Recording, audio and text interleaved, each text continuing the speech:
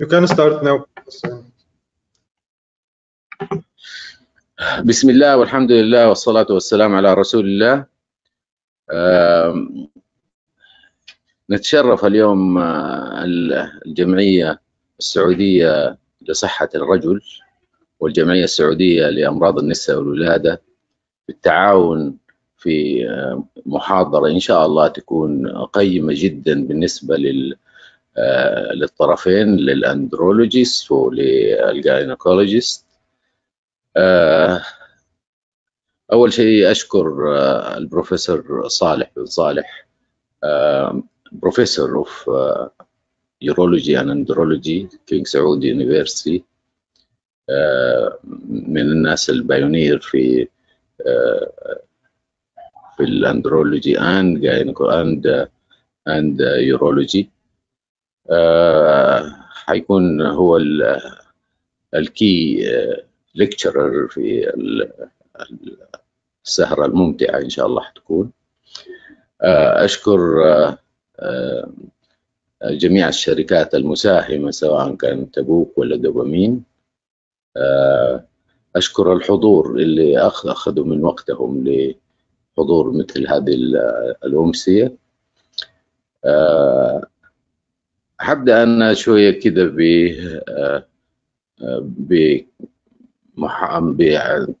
ب10 سلايدات كده أتكلم عن كيف الأندرولوجي والجاينيكولوجي أصدقاء وحبايب دائما.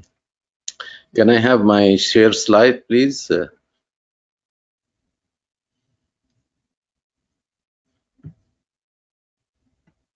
أدوني البانل. yes, show my screen.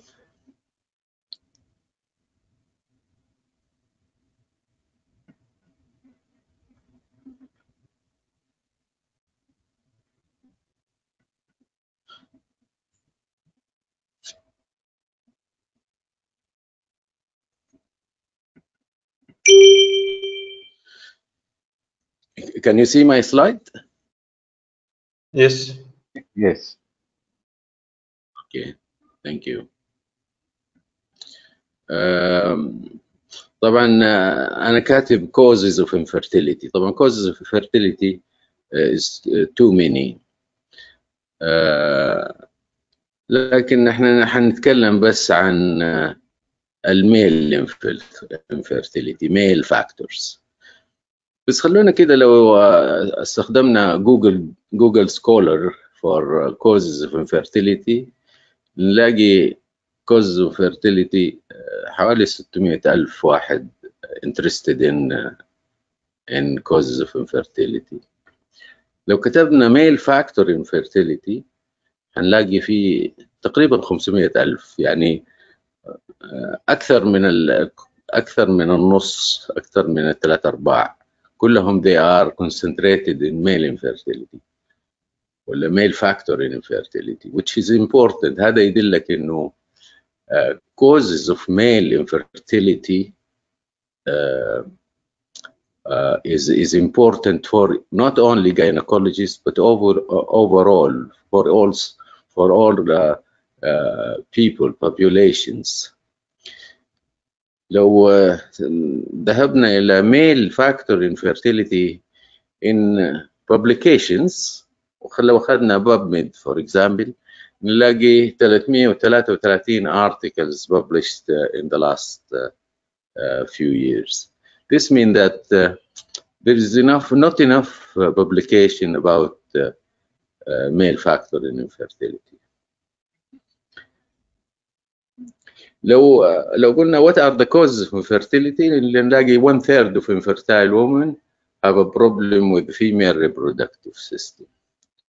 1/3 of infertile women has a problem with male reproductive system, and 1/3 maybe they will have both, or they are undetermined causes of infertility. لو قلنا how common is infertility نحن دائما نقول it's 15% of women they will have infertility.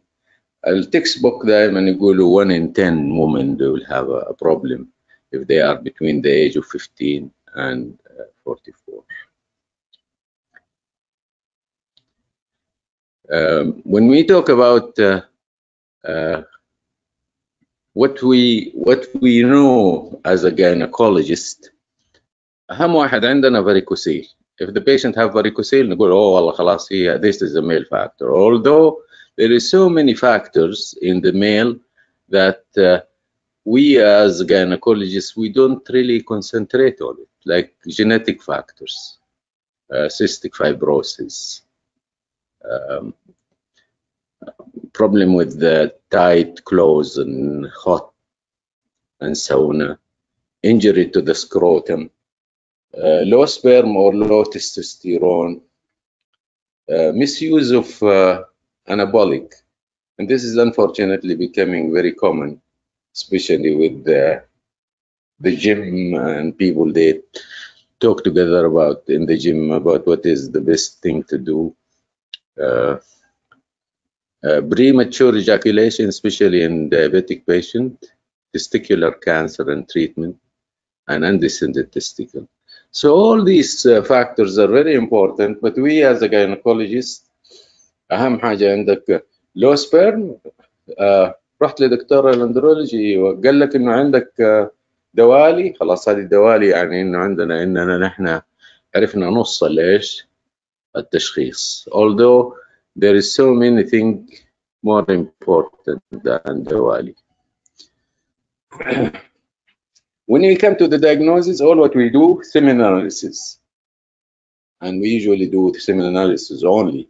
We don't do biopsy, we don't do testosterone, we don't do thyroid, we don't genetic, we don't do any scrotal ultrasound. Because we concentrate only on the sperm analysis to make the diagnosis that this is a male factor, and always we refer it to the andrologist. And the andrologist, they will do the rest of the job. If we go to the evidence, A, consistent with good quality patient orientation, inconsistent with limited quality patient, consistent with the disease orientation. And yes, this is a presentation, preparation for confirmation of ovulation should be obtained with the serum progesterone level at day 21. This is good evidence. Hysterosalpingogram is an important factor. And this is why we do hysterosalpingogram most all of the patients. In unexplained fertility, please do not offer induction ovulation, offer intrauterine insemination, because they are already ovulating. There must be another reason. Women with body fat index greater than 30 is evidence B.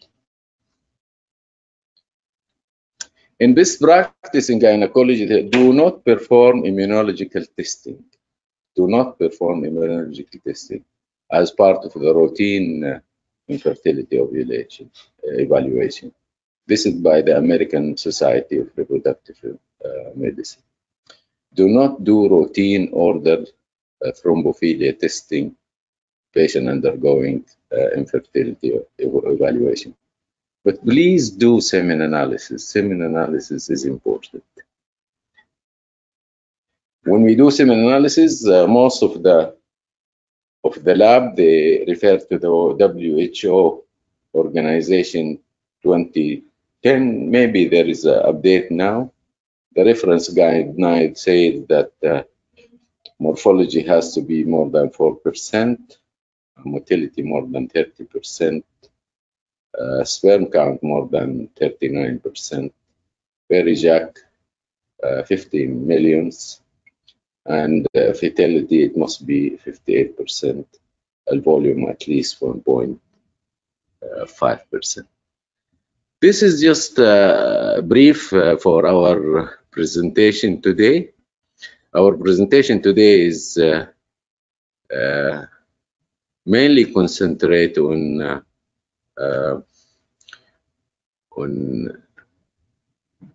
something called antioxidant. The antioxidants has been in the market for a long time now.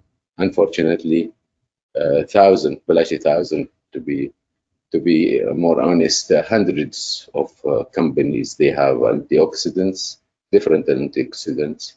Are they useful or not? Are they good or not?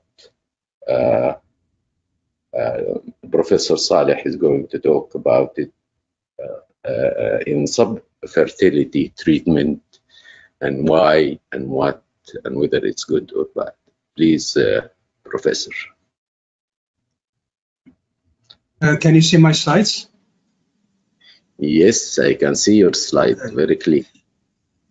So thank you so much, Professor Hassan, and it is an honor for me to participate with a lecture, a webinar, or in the gynecology club meeting. And as I said before, hopefully this can be the cornerstone for collaboration between our two societies. Saudi Society of Men's Health have been established in 2018, and its main mission is men's health, including reproductive and sexual health. So I believe collaboration between men's health, women's health, slash urology, andrology, gynecology can result in a healthy reproduction, healthy individuals, and a healthy community. And at the same time, I would like to extend my sincere thanks to Tabuk Pharmaceutical and Dopamine for organizing this meeting. I'll try to be quick and go directly to the subject of today's meetings. I've been tasked to talk about antioxidants in male infertility, subfertility, which is something concerning both andrologists, urologists, and also reproductive gynecologists. As you probably know and aware, these medications are in the market for a long period of time and generates millions and millions of dollars. But we don't know how effective are they, and we don't know what are the best or ideal antioxidant treatment that we can give to our patient to serve them better. At the same time, are we supposed to prescribe them for all comers or for certain type of people? And who is supposed to prescribe them? i.e., if you see an infertile couple, you'll just give the male and female antioxidants, or you just do your part and refer the other party to the concerned specialty, like male to the male urologist. As Prof. Hassan said, infertility is a big subject and represents one of the most common diseases affecting between 15 to 25 of reproductive age couples. We can say with certainty 50% of the infertility factors have a male root. The male factor can contribute solely to 25% and contribute to another 25% in conjunction with the female factors. Now, generally speaking, when we encounter a male factor infertility, these are the armamentarium for our treatment. So we can start by medical therapy if there is a medication that can be offered to the patients. And there are also surgical therapies, and we have also the assisted reproductive techniques. That's the main job of our reproductive gynecologist. And over the last few years, a lot of advancement and innovations have been introduced, whether at the medication level or the surgical therapy, mainly when it comes to sperm retrieval or reconstruction in case of obstructive azoospermia. So how can we classify the medical treatment when it comes to male factor infertility? We can classify them either according to the evidence of dependency. So we have a specific medical therapy, i.e., if you have hypogonadism, you can give a specific hormonal treatment to treat that disease, or we have the non-specific empirical medical therapy. We can also further classify them into according to the drug class. We have the hormonal medications and we have the non-hormonal medication, and the antioxidant therapy falls in the non-specific empirical medical non-hormonal therapy. As Prof. Hassan said, there are a lot of causes for male factor infertility. When we identify a specific disease, really we get happy because we can help our couples. But unfortunately, when the patient falls in the group of idiopathic infertility, then we have this problem and we have the suboptimal results that comes with the treatment. And unfortunately, the idiopathic category can or contribute to a substantial number of our patients. More than a third of them are without identifiable treatable causes. Now, for those with idiopathic male infertility, we know nowadays there are a lot of things that used to be idiopathic. Now it's more disease specific. Now we know some of those idiopathic male factor infertility, they have a problem with their DNAs, and we have also a good number of them, they have pathological causes related to the free radical induced damage to the sperm. And I will just draw your attention to the molecular structure to the sperm. If you just remember from the medical school, the structure of the human sperm composed of plasma cell membrane, which is a very unique structure, composed of high levels of polyunsaturated fatty acids. This polyunsaturated fatty acids improve the plasma cell membrane flexibility, but at the same time it makes them vulnerable to be attacked by the reactive oxygen species. And for those who are not familiar with the reactive oxygen species, they are defined as oxygen molecule containing one or more unpaired electron on an open shell configuration. So you can see in the bottom corner diagram here, if you just remove one electron from the outer shell, you will end up by an oxygen-free radical. So based on this, the human sperms are extremely sensitive to reactive oxygen species because of their high content of polyunsaturated fatty acids. So I said polyunsaturated fatty acids are important structural component of human sperms. They are important for membrane flexibility and movement and functionality of the sperm. But at the same time, these are the rate limiting step when it comes to sperm dysfunction. So it can be easily attacked by the oxygen free radicals and in turn destroy them. So, and also there are a lot of disease categories nowadays. We know those, the oxidative stress are implicated as a cause.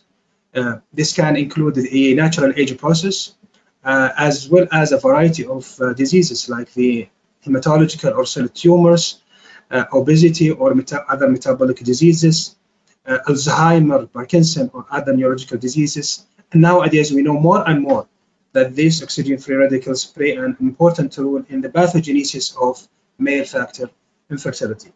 There are a lot of classes when it comes to radical oxygen species, and you can see in the slide here, these are the most common oxygen-free radicals. Some of them are familiar to you guys, and some of them are being used when it comes to wound cleaning or debridement, like superoxide anions or hydrogen peroxides. Now, we need these oxygen-free radicals. They are not bad altogether. We need a limited production of reactive oxygen species for the normal sperm physiology.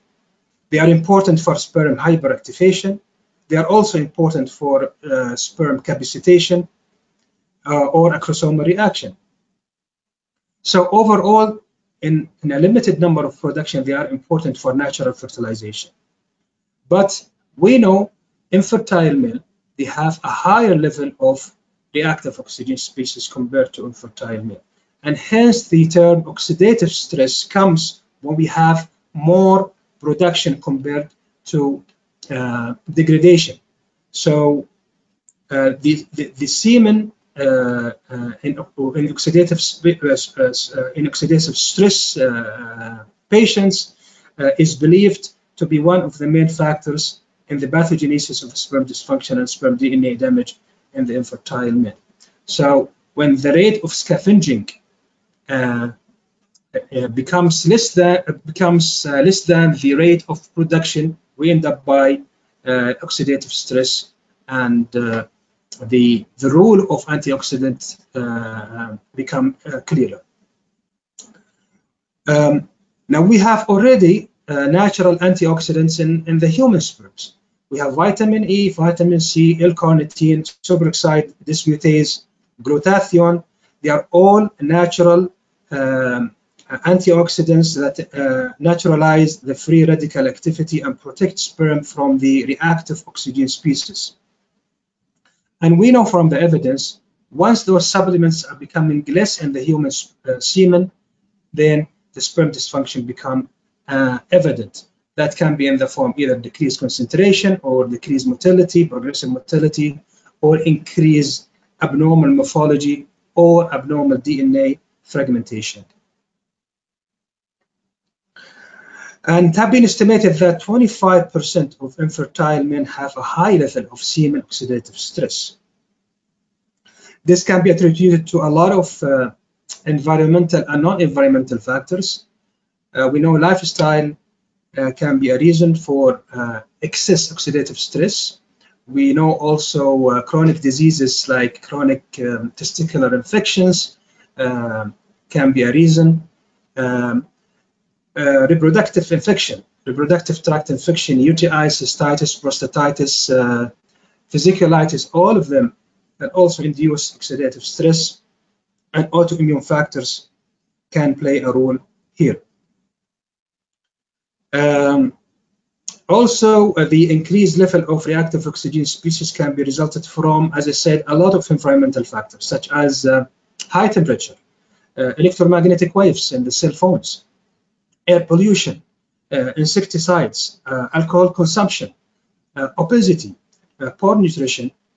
All of them play an important role in excess production of reactive oxygen species.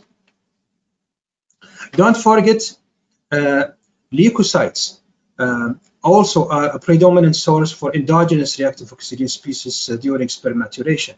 And this is unfortunately have been overlooked by a lot of our colleagues, either andrologists or urologists or even gynecologists, when they come to treat or process semen.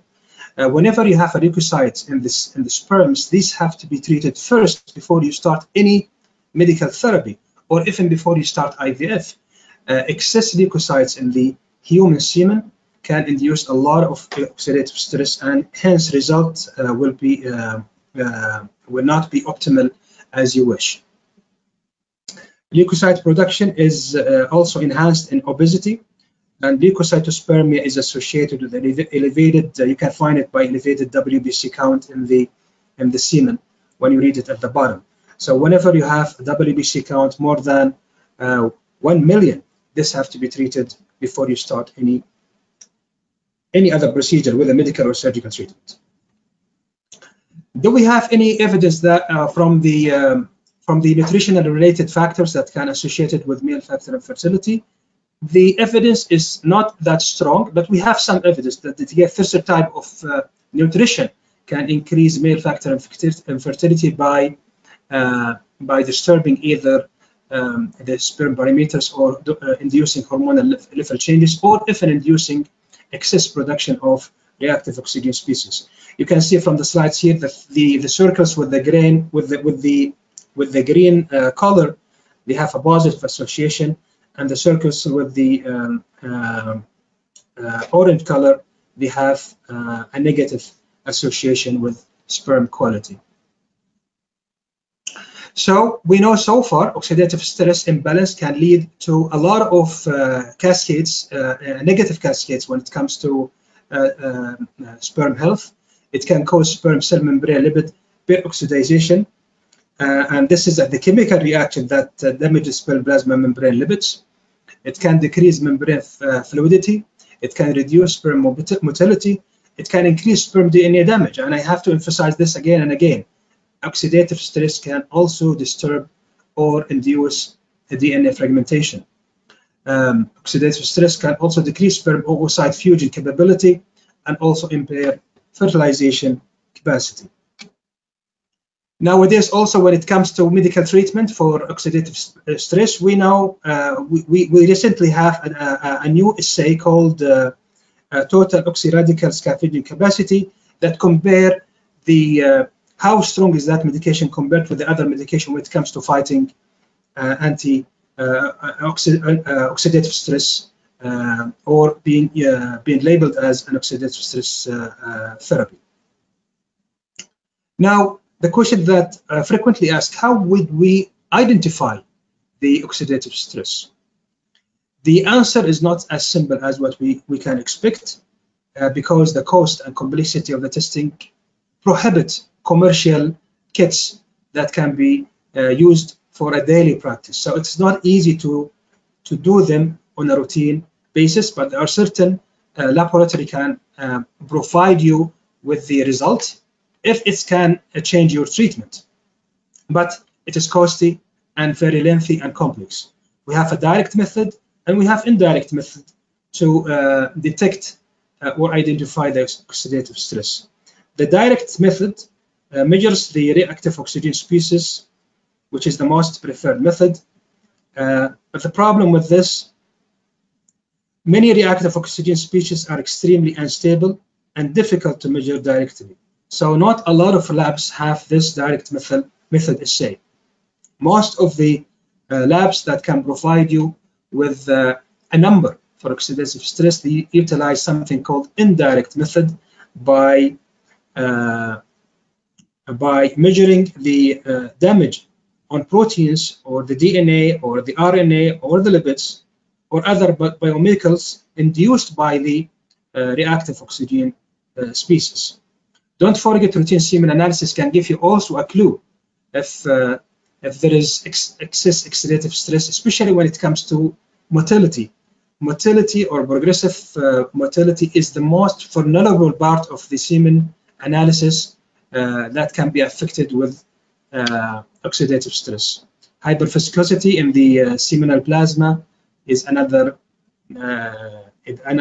parameter that you should look for. Also, seminal leukocyte count is another factor that we should look at our interpretation when it comes to assessing the production of oxidative stress.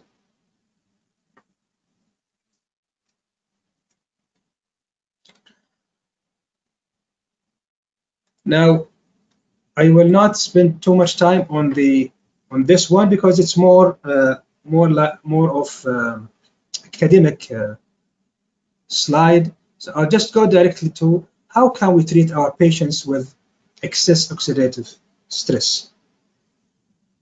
Now, generally speaking, the treatment should be directed first of all to reduce or eliminate the stress-provoking conditions like smoking. Ask your patient to start smoking.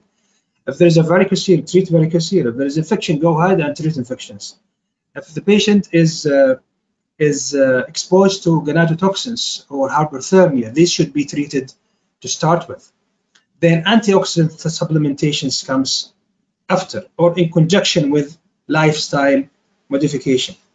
And the rationale to use the antioxidant supplementation is based on the promise that seminal oxidative stress is due in part to a deficiency in the seminal oxidations. So if we can increase the number of the level of the antioxidant therapy in the seminal plasma, then we can boost the sperm activity.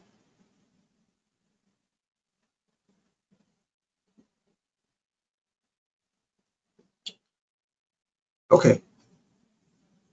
Now, what are the various ways for treatment when it comes to oxidative stress and antioxidant therapy? Now, just for our colleagues in gynecology or those specialists in IVF ICSI procedures, now seminal plasma plays a crucial protective role against reactive oxygen species. And unfortunately, this seminal plasma is being eliminated when it's come to semen preparation before ICSI.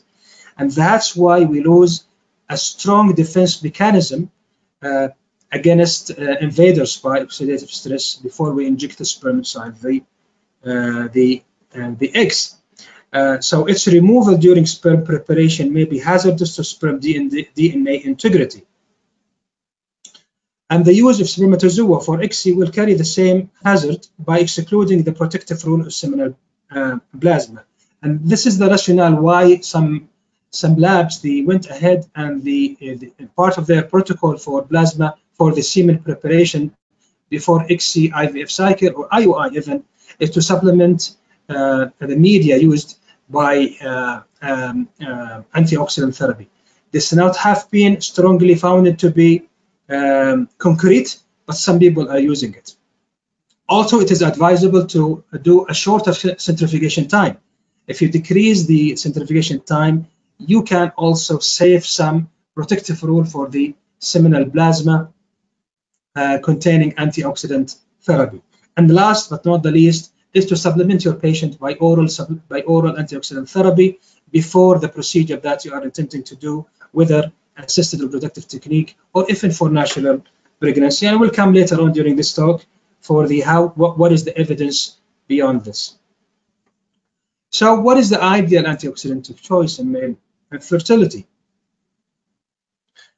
There are a lot of micronutrients that you can just go ahead and look and Google it, or look into the PubMed. You'll find a lot of evidence about a lot of micronutrients.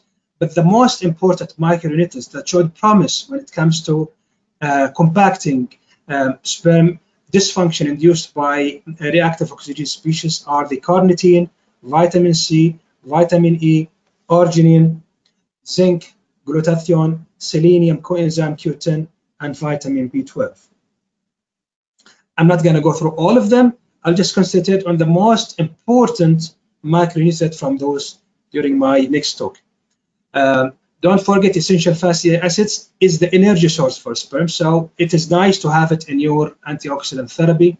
Carnitine plays an important role as the energy booster when it comes to sperm motility. Arginine, important for motility and concentration. Zinc, an important trace element for testosterone production, sperm concentration, and motility. CoQ10 is involved in energetic production and an important and strong antioxidant factor. Of vitamin B12, when it becomes deficient, there is evidence that there is a decreased sperm count and motility for people with deficient vitamin B12. Glutathione, selenium, vitamin E, and vitamin C are all important when it comes to healthy sperm function. This table just illustrates for you what is the recommended therapeutic dose for each one of the antioxidant therapy. And as you can see, if you just go just for 1 second and concentrate on the L-carnitine, as I said, it's very important trace element for motility and concentration. What's available in the commercial productions is a very low quantity of carnitine. And also, when we prescribe it to our patients, we prescribe it in a very low quantity, actually. We give 1 tablet or 2 tablets. Each one of them contain 500 or less of carnitine. And the recommended therapeutic dose is between 2 and 3 grams daily. And you have to be aware, you should not increase it more than 3 grams because there is also a drawback for excess micronutrient when it comes to side effects.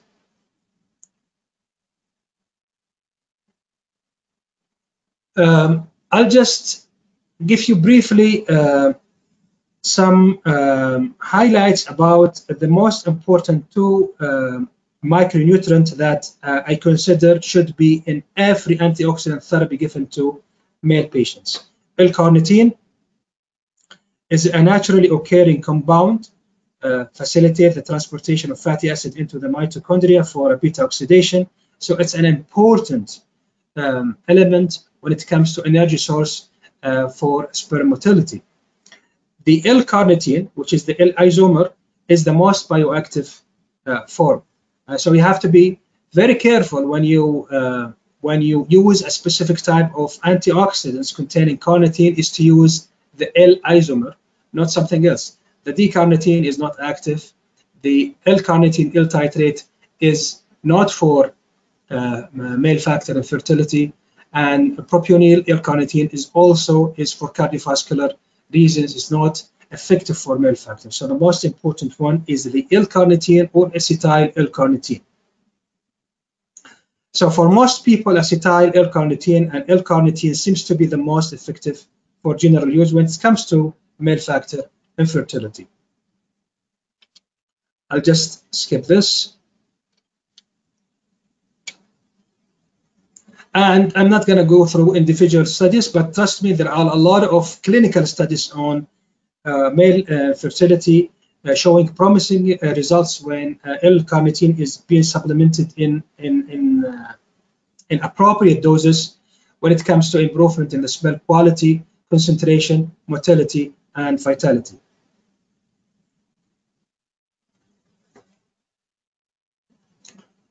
I'll just skip that because just for the sake of time, you have a lot of studies concluding that the L-carnitine is an important stress element when it comes to antioxidant therapy for male factor infertility. I'll just conclude by this statement from the American Society of Andrology and the European Academy of Andrology.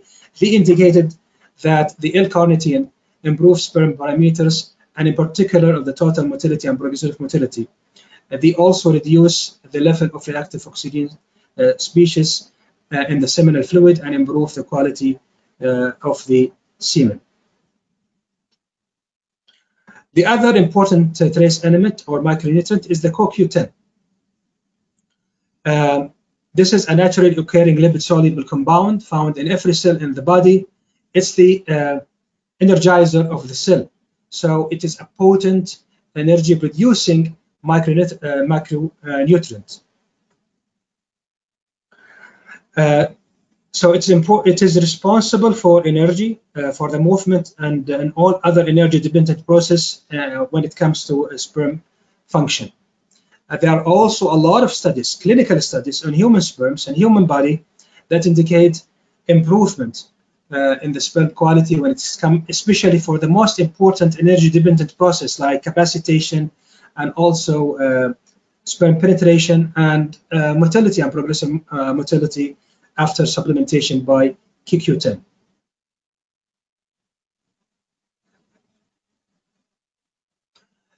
The most important aspect of zinc, as you know, it is the second most abundant metal in our body after iron. And it has been estimated by the WHO that zinc deficiency can affect 1/3 of the world population. When it comes to andrology, male factor, it's an important element for testosterone production and hence the sperm concentration and count. And it has been found that zinc levels are generally lower in infertile male compared to people without infertility. Also, there are a lot of clinical studies indicating importance of the stress element when it comes to sperm function. Lycopene in tomato is very important also as a micronutrient and a potent antioxidant. It's important to have it in your antioxidant therapy, and unfortunately not a lot of antioxidant therapy contain that products. There are also a lot of studies that also proving the efficacy of lycopene supplementation when it comes to healthy sperm production. Now, the most important subject, which is also being commonly asked by a lot of colleagues, is what is the role of combined antioxidants? Most of the commercially available and affordable medications or nutritional supplements are combined antioxidants. So is it beneficial to use them, or we just go for individual micronutrient and give it to them? The answer is not as simple as this. You need more than one micronutrient. As I told you before, there are 4 essential micronutrients. To give them on an individual doses, it might not be palatable for your patients, and also the compliance might go down. And hence the idea, can we combine them in one sachet, or we can combine them in one tablet for easier use and optimal therapeutic effect? And hence you have a lot of companies bringing a lot of antioxidant to the market.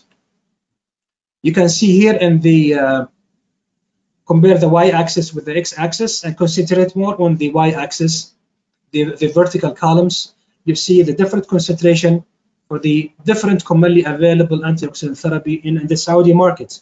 I'm not promoting any particular individual or individual products, but you can take this picture and you can compare it and you find out by yourself how strong is the concentration of each micronutrient in each supplementation available in the market.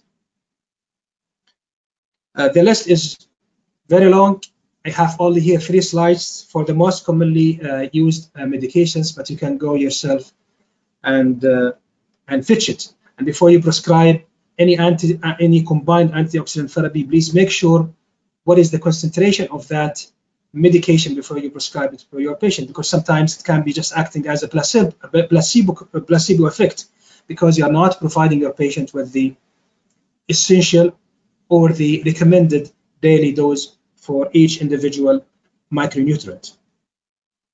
So is there an evidence for antioxidant therapy use or combined antioxidant therapy? There are a lot of individual studies that have looked at individual medication or combined medication together.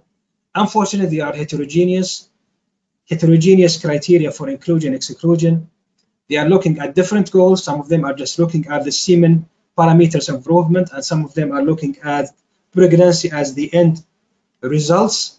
So that's why we cannot make a strong conclusion by looking at individual studies. And from this, it comes to the importance for meta-analysis. Cochrane have already done a good job and they have already reviewed the antioxidant therapy for infertility. There are a lot of revisions to their meta-analysis. The first one was released in 2014 and the last one was released in 2019. This is the most updated review that included 61 RCTs comparing single and combined antioxidants with placebo. They included in this meta-analysis 18 antioxidant therapy versus no treatment or another antioxidant in the population of more than 6,000 subfertile men. And they concluded from the Cochrane analysis this slide, which I think this is the most important part of my talk. From the Cochrane analysis review, men taking oral antioxidant therapy had an associated increase in the live birth rate in the IVF patients when compared with men taking the control treatment. So at least we know there is a good beneficial effect when it comes to fertility treated by ARTs. When it comes to natural conception, the role of antioxidant therapy needs further investigation. And as I said before, this is because the evidence that we can get from individual study is not strong. We have a positive association, but that association is not strong to draw a conclusion. So they concluded, the author's conclusion from this Cochrane analysis, and after reviewing the quality of the evidence, they concluded that the antioxidant supplementation taken by subfertile male of a couple attending a fertility clinic might increase the chances for live birth, which is a good statement to start with. However, the overall quality of the evidence was low from only 7 small randomized control studies. Is there a rule for antioxidant treatment on sperm parameters and pregnancy rate in infertile patients after we treat them by varicocelectomy? And this is an important question for our colleagues in andrology or urology. The answer, or the short answer, is yes. Supplementing your patient after varicocelectomy by appropriate antioxidant therapy for at least 6 months showed a positive effect, and this has been proven already by randomized control studies. Also, this has been also proven by a meta-analysis looking at the effect of antioxidant therapy after varicocelectomy, whether you give or not to give. The result is positive and assuring, and encourage my colleagues to use antioxidant therapy after varicocelectomy.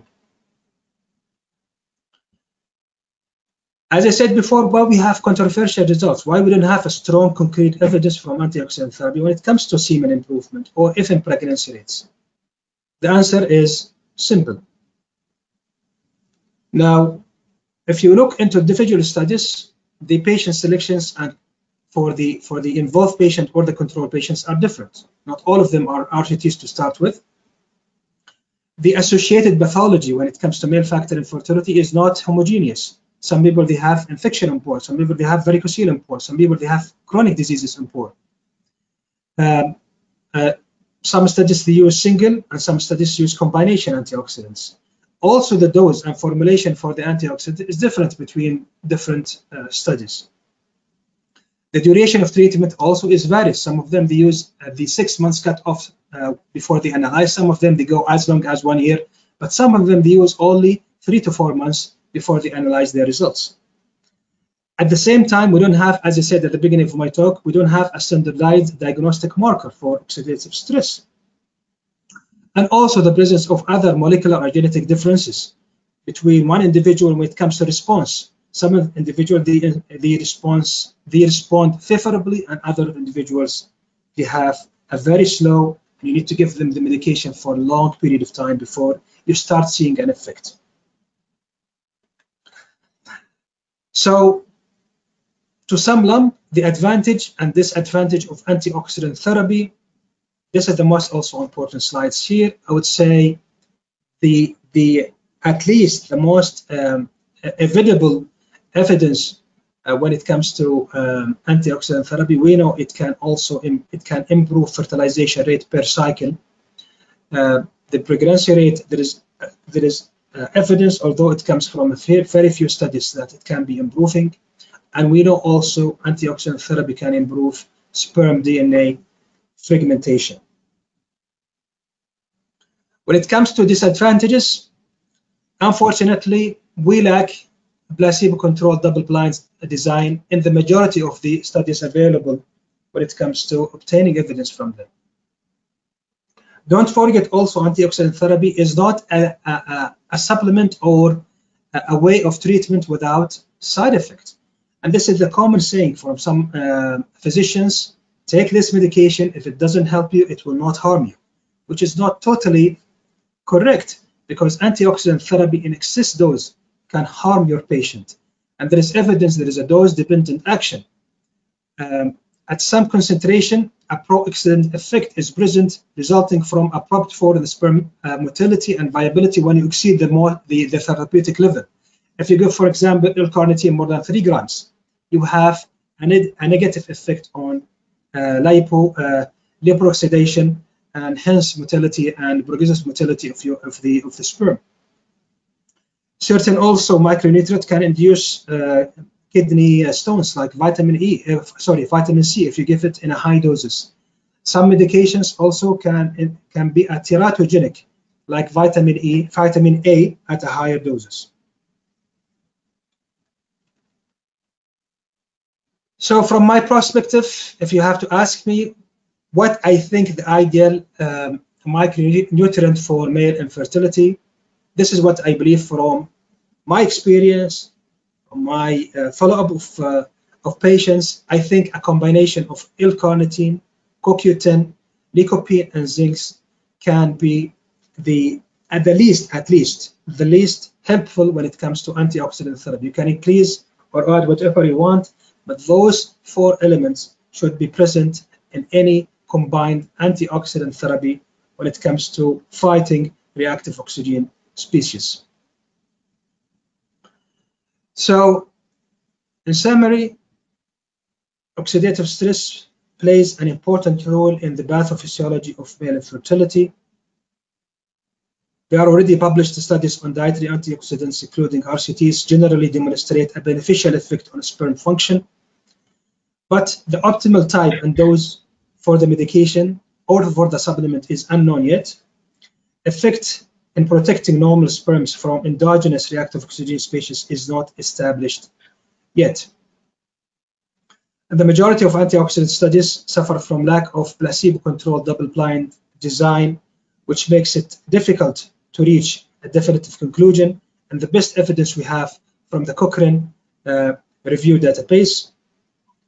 Keep in mind, early diagnosis of your patient is necessary to avoid progressive oxidative stress-induced damage that might reach to an irreversible state.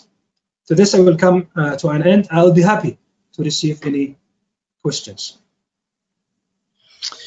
Well, thank you very much. I don't know if there is anybody who can ask question after this comprehensive, very nice presentation. Actually, it has a lot of clinical and non-clinical, even basic knowledge that may be enough for everybody to understand what is antioxidant. But definitely we cannot leave you alone without asking you a question. There's somebody here asking impact on prolonged semen liquefaction time on male infertility and its treatment. Prolonged semen liquefaction time. Does it have an impact on fertility? Yes. Did you see my picture or the slides already? Do you still see my slides or not anymore? Yes, we are seeing your slide. We can see your slide is there. Okay, can you stop sharing my slides?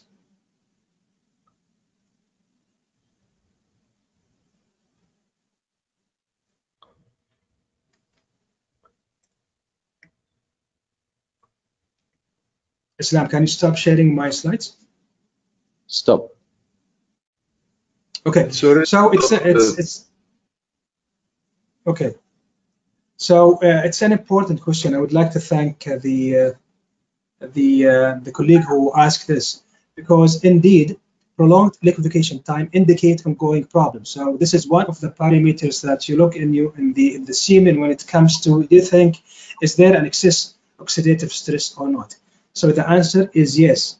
Prolonged liquefaction time can lead to decreased motility and progressive motility, total motility and progressive motility, and hence the sperm function. Now the question why there is a prolongation of the liquefaction time. As you know, liquefaction of semen is the function of the prostate-specific antigen. So when there is a dysfunction in the prostate, whether infection, inflammation, you name it, this can lead to prolongation of liquefaction time, and this have to be treated. The treatment is not to give mucolytic, which is commonly done by our colleagues. This is not the answer. You are just giving a paracetamol for fever. You should identify why the liquefaction time is higher, and we have to treat that, whether it is an infection or inflammation. It's not only just giving a mucolytics, and that will not help your patient in the long run. Okay, another question here, Sertoli cell only syndrome. Okay. How can we treat this problem? So this is not related to this talk, but the general answer, Sertoli cell only syndrome, is one of the terminal stages for non-obstructive azoospermia. So that patient who have a Sertoli cell only, he lacks germ cells. Germ cells are the cells that produce sperms. Having said that, 25% of patients with Sertoli cell only evident histopathology by histopathology, they still have a small foci of germ cells and sperm production when you look and fetch for them. So there is no medical treatment for sperm cell only, but there is a surgical treatment, which is the microscopic testicular sperm extraction. Once you correct any correctable disease, like if the patient is having abnormal hormones, you treat the hormones. If the patient is having varicocele, you treat the varicocele. After that, you go and do microscopic testicular sperm extraction. 25 to 35% of those patients with Sertoli cell only, you might be lucky to find sperms and use them for ICSI cycles. Interesting question. Antioxidant agent can be used to prevent aging? That's true. Actually, we know now oxidative stress can play an important role in the natural aging process. As I said, also it have been implicated in the pathogenesis of cancer, neurological dysfunctions, and also infertility. So there are a lot of antioxidant therapy now, although the evidence is not that strong, I have to say that, they have been prescribed starting from the age of 40 for people to delay the aging process. But don't ask me, I'm not the specialist or the appropriate person to answer that question, but I can tell you there are already promotions, some people are promoting products for this. This is very good. I'm expecting now Tabuk Pharmacy to send me some antioxidant, please. What about vitamin D? You did not elaborate on vitamin D, and does it have a role as an antioxidant in male infertility or subfertility? The evidence for vitamin D, compared to vitamin C or vitamin E is very low, actually. It is not considered to be an important micronutrient as an antioxidant therapy. It has a lot of biological rules, but not an important one when it comes to male factor infertility. Actually, this question came from Professor Hassan Farsi, who's a very eminent urologist, and I'm sure you know him. And he's asking, Allah yamsi bil khair. And the next question comes, reduction in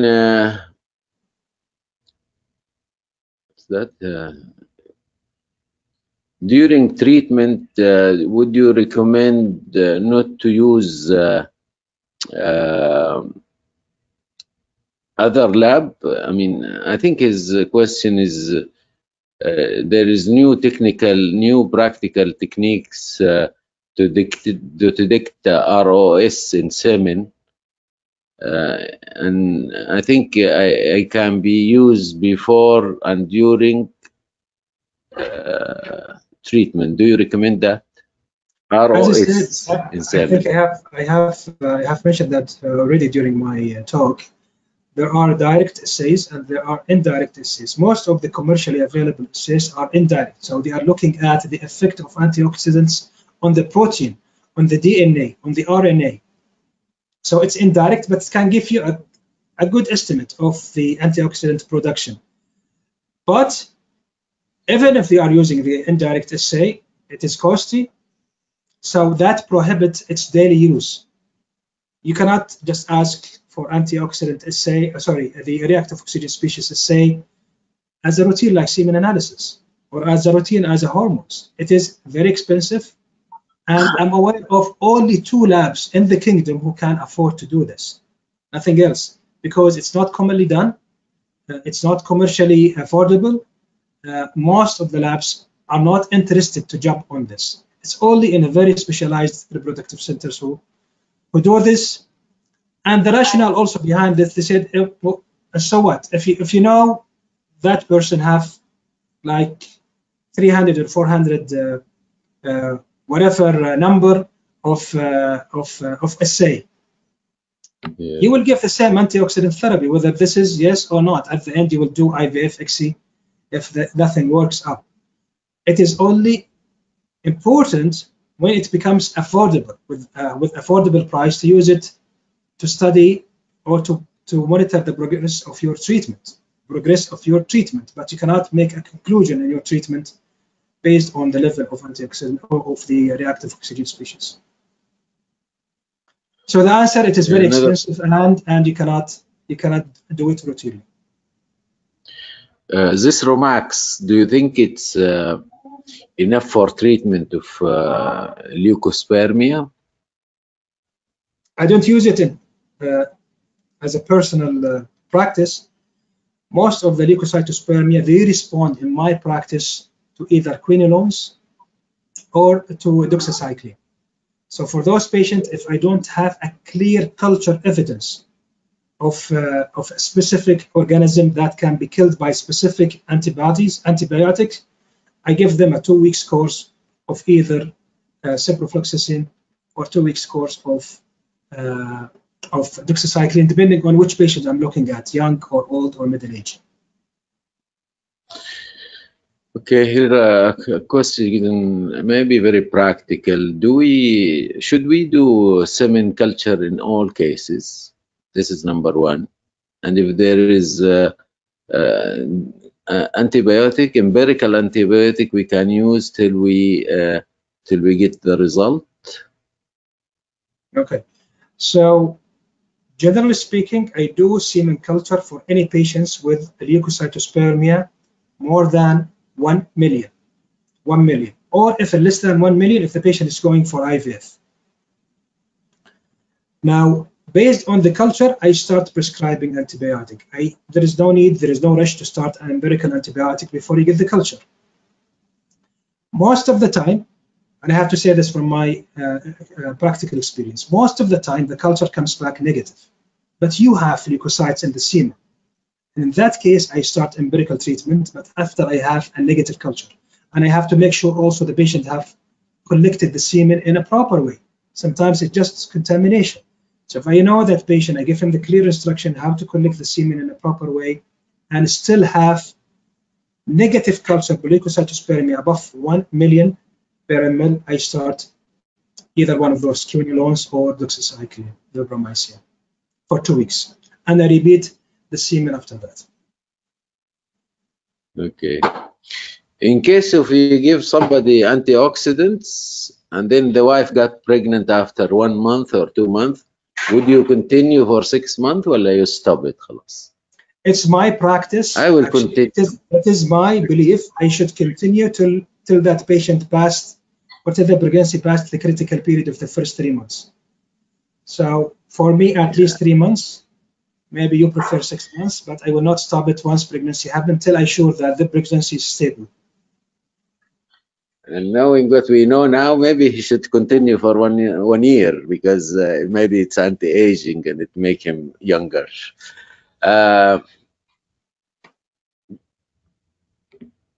Being an oxidative, an expensive treatment. This is an expensive treatment. Do you think it's an expensive treatment? Would you think that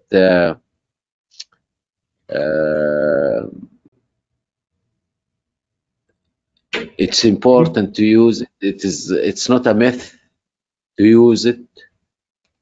Well, if you are still saying it's a myth, that means I did not deliver my message very well. It is not a myth. It is not a fiction. There is a science behind it. But the problem, how to decide on which supplement you will give to your patient.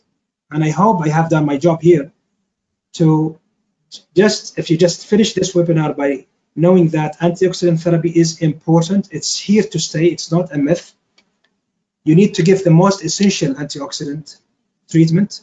As I said, carnitine, lycopene, and CoQ10 and zinc. I believe those are the most important trace elements that have to be in any antioxidant therapy. The question that comes after that, you need to provide the appropriate dosage, because if you go to the market, you will see a lot of antioxidants, combined antioxidant therapy. Most of them are in a powder sachet form. Some of them are very cheap. Some of them are expensive. Before you decide whether this is really expensive, you should not take it, or this is cheap, this is better for my patient, just flip the bag and look at the concentration. If you have enough concentration, and I give you one example, L-carnitine.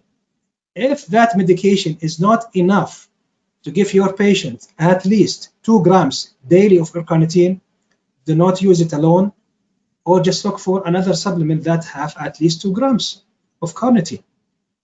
And you can measure this on other trace elements. And I provided a table here for the recommended daily dose when it comes to sperm function that we need to consider before choosing the medication. So please don't be fooled by the price itself before you look into the concentration of each individual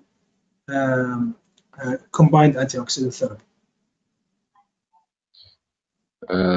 Minimal month of using antioxidant?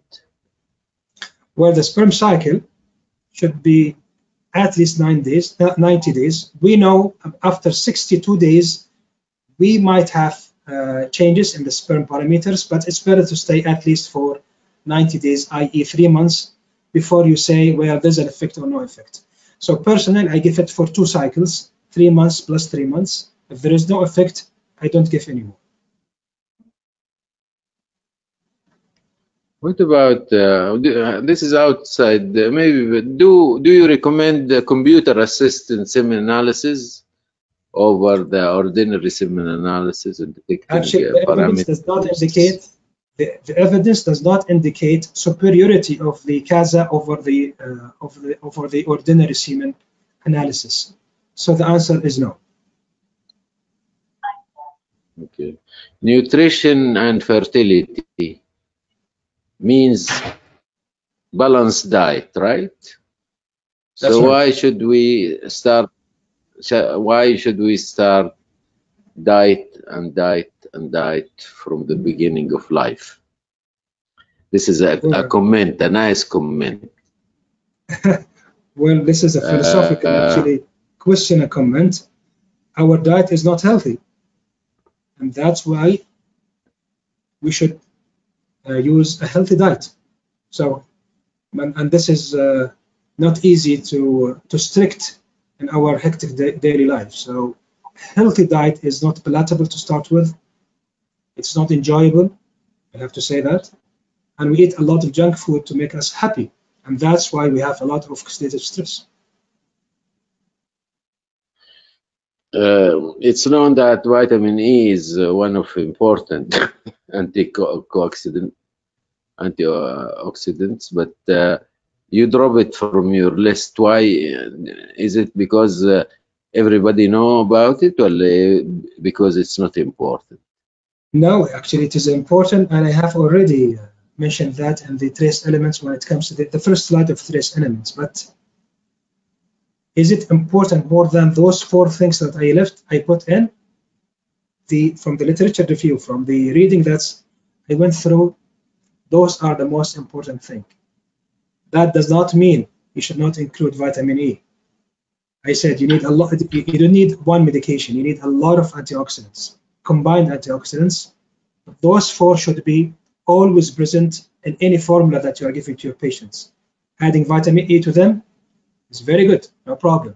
And I personally give vitamin E 400 units BID with the other antioxidant medication that I give to my patients. This is, he said,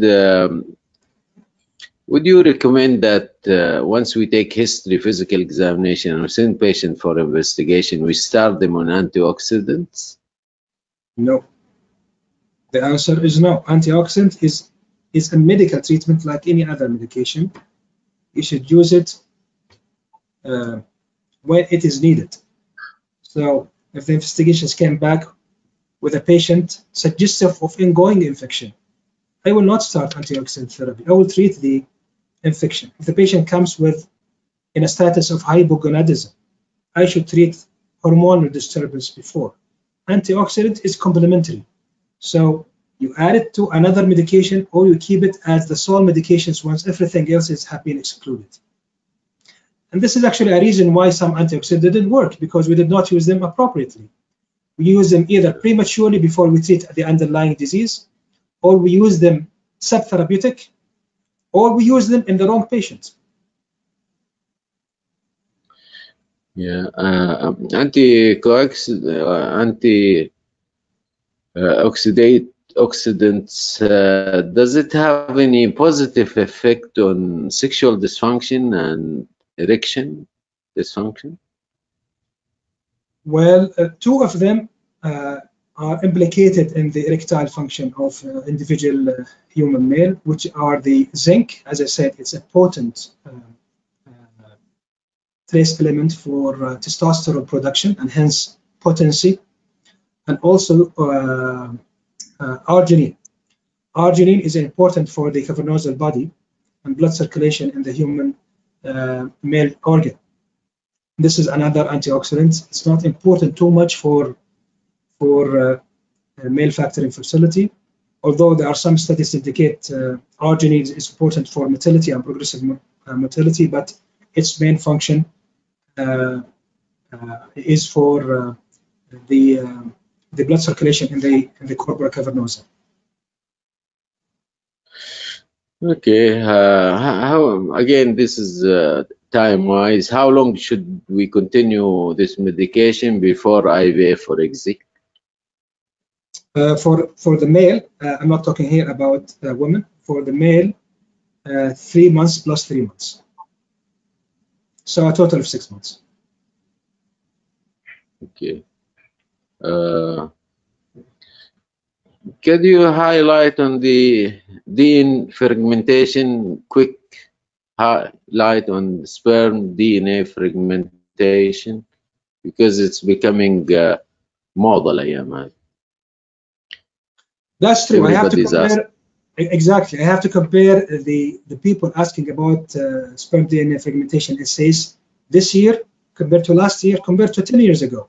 10 years ago, nobody's have heard about this and nobody's talking about this. For the last 2 years, people are more interested in the sperm DNA fragmentation assay. But again, unfortunately, they have been tested for or requested for the wrong individuals. We know now, as I said before, like 30 to 40% of male factor infertility causes are idiopathic. Now we know those part of these idiopathic factors are sperm DNA fragmentation or decondensation. So you might have a normal sperms when it comes to ordinary semen analysis. You have a normal shape, a normal motility, progressive motility, but unfortunately the backbone of the sperm, which is the DNA, is broken. And that can explain why we have a lot of failures when it comes to IVF XC cycles. Although we are trying our best to select the most appropriate sperms for injection. Now, sperm DNA fragmentation can give you a clue why we are failing. Can give you a clue why there are certain people have idiopathic infertility, although the semen analysis is normal. And for those people, you have to look for factors causing the DNA fragmentation and treat them before you jump into other treatments. But what I can notice nowadays, sperm DNA fragmentation is being asked for everybody. Now, if you have a patient with low motility, you have a patient with abnormal morphology, you have a patient with leukocytospermia, there is no need to do a DNA fragmentation for him because it will come abnormal. You have a reason for that. But the main cornerstone or the main indication for sperm DNA fragmentation, when you have everything normal and you have nothing to explain why they cannot get pregnant, either natural or frequent IVF cycle failures. That's by that time I go and ask for DNA fragmentation. So please don't ask for it when you have abnormal semen.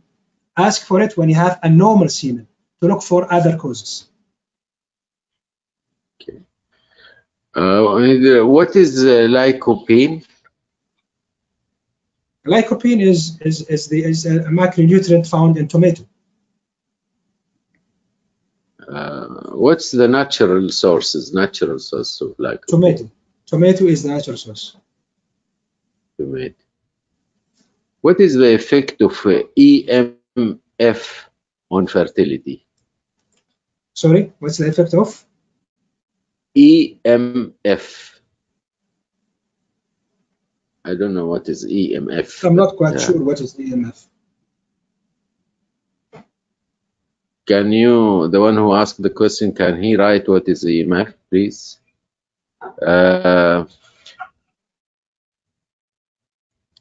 Who can prescribe antioxidants? Gynecologists, andrologists, general doctor.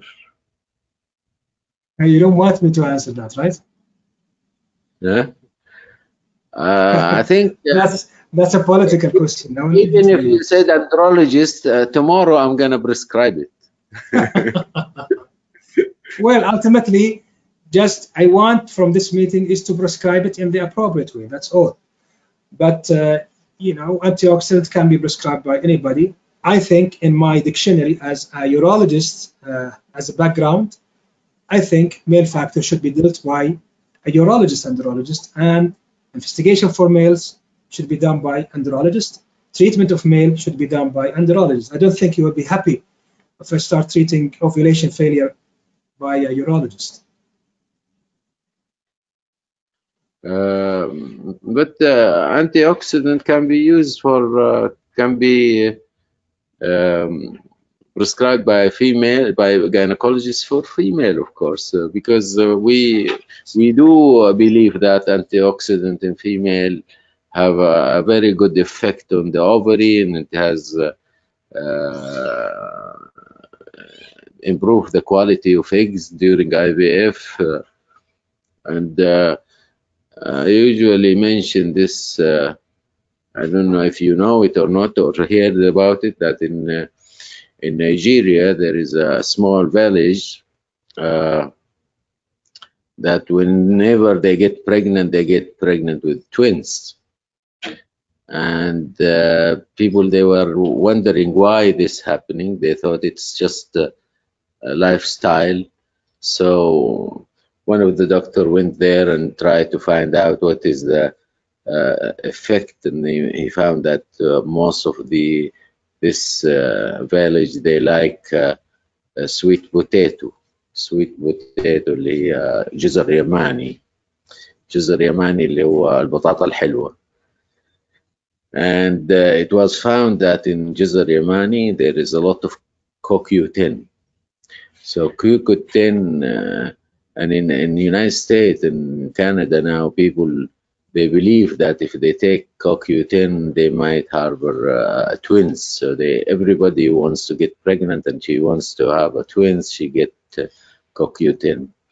Of course, companies now, they took it and they make it as antioxidants, capsules, and they calculated the dose, and the dose is about 600 milligram, and it's one of the important antioxidant in female subfertility. So we do know about antioxidant a little bit, not like you guys, but definitely it's effective in female infertility. I want to be clear, Prof. Hassan. Yeah. I don't mean prescribing antioxidants for females. I mean gynecologists prescribing antioxidants for the male. Yeah. I think it is not a good practice, and I will not accept that also from urologists who are prescribing medication for his male patient and saying, give the same medication for your wife. It should not happen like this. Specialists should be the one in charge of the medication to give the appropriate antioxidant and to monitor the effect. But gender-specific medication by specialists, of course. A major problem in our practice that whenever you're treating the husband, the wife, you give her the medication, you tell her, "Oh, give it to your husband as well." Exactly. I don't think this is right. Exactly. What's the role of antioxidants prior to TASA or micro-TASA? If you are talking about frequent IVF failure with sperm retrieval, I do give it actually for my patients before retrieval, but not the first one. So the first trial for IVF by retrieved sperms from the testes by either micro-TZ or TZ or TISA, I just go ahead without any medication and I do it. I provide the sperms.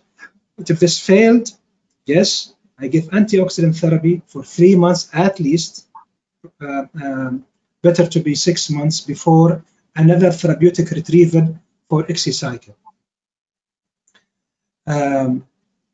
Even if the patient is going for ICSI from ejaculate sperms, ICSI for ejaculate sperms, if there is nothing else, like the semen analysis is normal, I do still give it with the promise that a DNA might be dysfunction, causing the dysfunction of the sperm. So I give it also even in a normal semen analysis, with the hope that this can naturalize any DNA fragmentation that can happen. Of course, this is better to do it after you affirm DNA fragmentation by appropriate assay.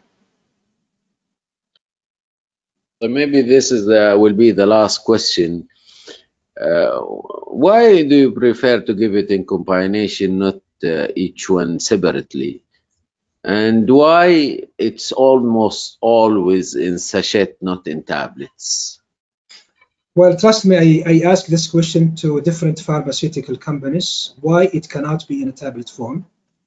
And the answer that I got consistently for most of them, it's very difficult to mix all of those macronutrients in one tablet.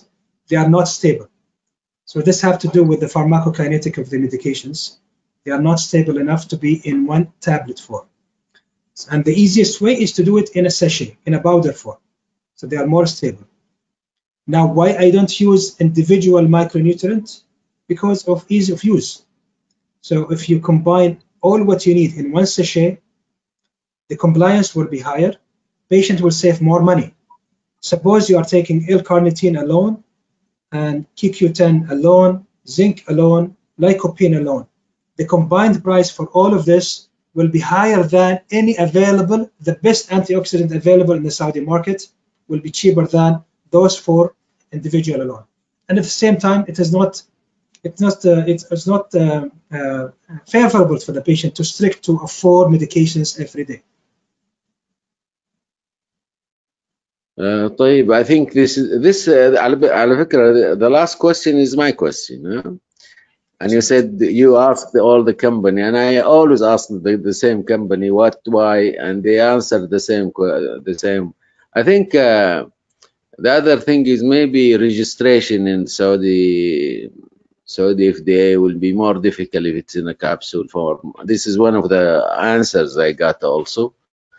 But anyway, it was, I cannot express my thank to Professor Saleh, who gave a very, very interesting, very comprehensive, basic and clinical, and he answered the question in details that I think now anybody who listened to this presentation, he would know antioxidants in male subfertility and in female, and I think he would know what to do and how he should approach male fertility. Definitely the urologists and andrologists will benefit more than gynecologists, but definitely the gynecologists would understand why the andrologists give the antioxidant. I really thank you very much for the presentation, for the answering the question. I really like to ask to thank Tabuk and Mahmoud for his great effort in preparing and helping getting this presentation this form. Dopamine has always been with us, and final thank is to الجمعية السعودية لصحة الرجل. And I was talking to Dr. Professor Saleh today about why male are مظلومين, ما عندهم جمعيات كثيرة. يعني جمعية السعودية لأمراض النساء والولادة وجمعية صحة المرأة وجمعية المرأة. إنما الرجل only two years ago they have this الجمعية السعودية لصحة الرجل, although there was the urology society for long period of time, الجمعية السعودية للمسالك البولية. Anyway, it was really nice presentation. Prof. Saleh, again, I would like to ask you and thank you, and hopefully that we will have another presentation, hopefully with the same company, hopefully with different project and subject from that deal with the male and female. Thank you, Prof. Saleh. Thank you, Prof. Hassan, and I extend my sincere thank to the Saudi Society of Obstetric and Gynecology for showing the interest, and also to my colleagues in Saudi Men's Health who also showed the interest in attending this webinar. My thanks also to the organizing company, the sponsoring company. I'm looking forward for another fruitful either on-site lectures or another live webinars. Thank you very much. Wassalamu alaikum wa rahmatullahi wa barakatuh.